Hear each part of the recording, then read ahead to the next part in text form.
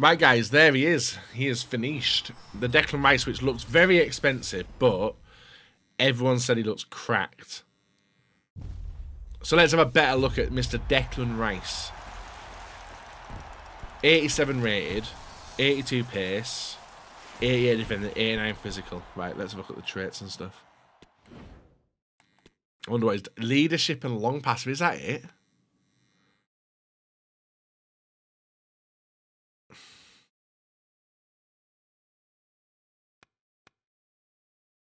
Guys, does he look nuts? I don't know how you guys say that looks nuts. He's got good stamina, good aggression, good defensive awareness, good standing tackle, good slide tackle, good interceptions, 90 composure, 87 reactions, really good passing, actually. He's all right. I don't think he would be as expensive, though, if he wasn't in that league.